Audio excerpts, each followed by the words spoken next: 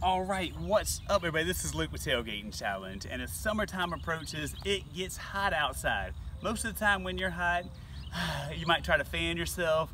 You do this old trick right here, but what if there was a better way aside from just circulating some air? What about circulating air that was actually cold and portable? Portable AC is what I'm talking about, and we're talking about the Airwirl. So the Airwirl, on the surface, it looks just like a tumbler, right? It is a tumbler cup, and what you do, this is a power pack on top, and so you fill it up. Let's see, we put our batteries in here this morning. So you got 3 AA's that go in there to power it. Clip those down.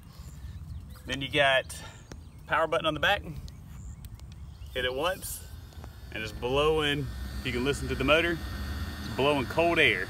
And you're probably wondering, where does the cold air come from?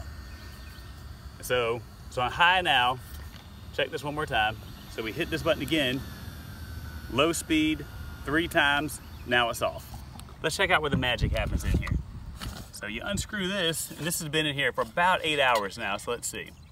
So you can still see there's a ton of ice in there, so it's pulling the coldness off the ice and pumping it up to you to keep you cold this summer. So you just screw it back on the top, and then you're ready to roll.